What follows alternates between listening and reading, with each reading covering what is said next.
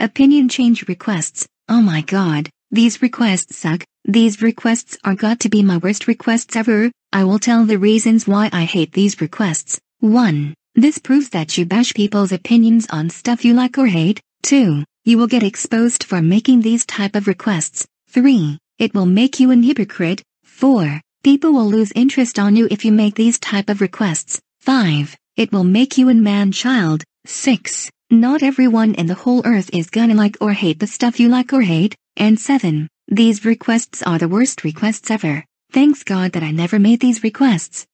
I'm not gonna tell you who likes these requests, but I skipped.